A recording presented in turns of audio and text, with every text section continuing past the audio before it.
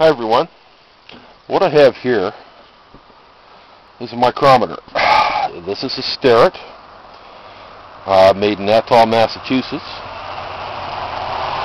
This is quite an old. Micrometer. Right? But you know the thing is, it's not like a loaf of bread. They don't go bad.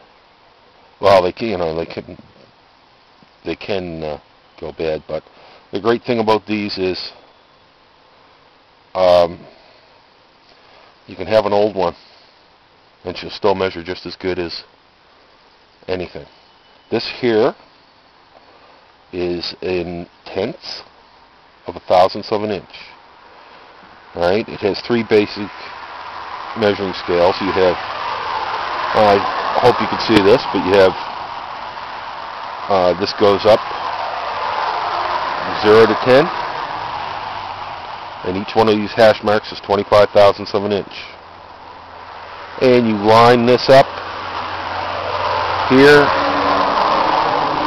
you can see this scale here, and it's 25 thousandths of an inch. So if you're line up on the, like right at this point, it's 200 thousandths plus 25 thousandths plus 11 thousandths.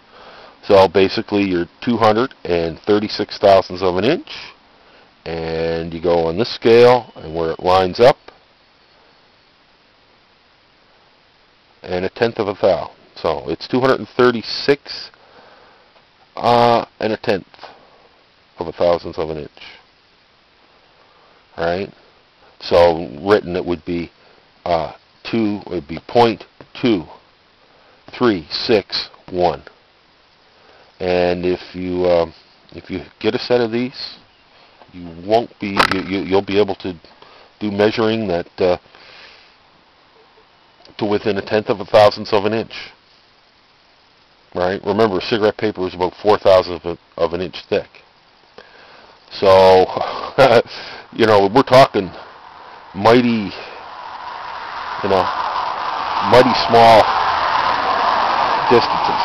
What I like about these Starretts, sometimes they'll get out of time, that'll loosen up. As you see, that's not moving the thing, right? But all you have to do, what I do, line that in, not tight, take it down like so, line up the zeros,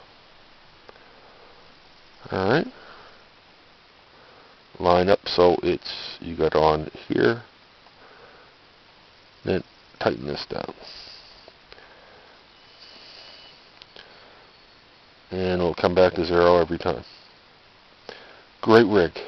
On the front it has 30 seconds equivalents, right?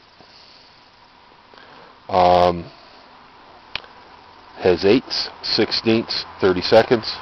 On the back, 64ths, the decimal equivalent. So 11 30 seconds is 343,000.7 of an inch.